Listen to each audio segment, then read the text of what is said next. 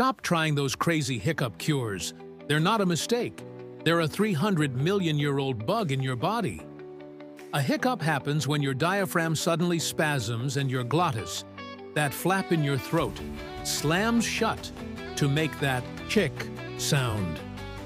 Scientists discovered this reflex is almost identical to how tadpoles breathe underwater. When tadpoles gulp water, their glottis seals their lungs, pushing water over their gills instead of drowning them. And humans? We still have that exact reflex, a leftover from our frog-like ancestors. It even helps newborn babies coordinate sucking, swallowing, and breathing. So, the next time you get a case of the hiccups, just remember you're channeling your inner, ancient, water-breathing frog. For more mind-blowing facts, make sure you subscribe to GeoNivora.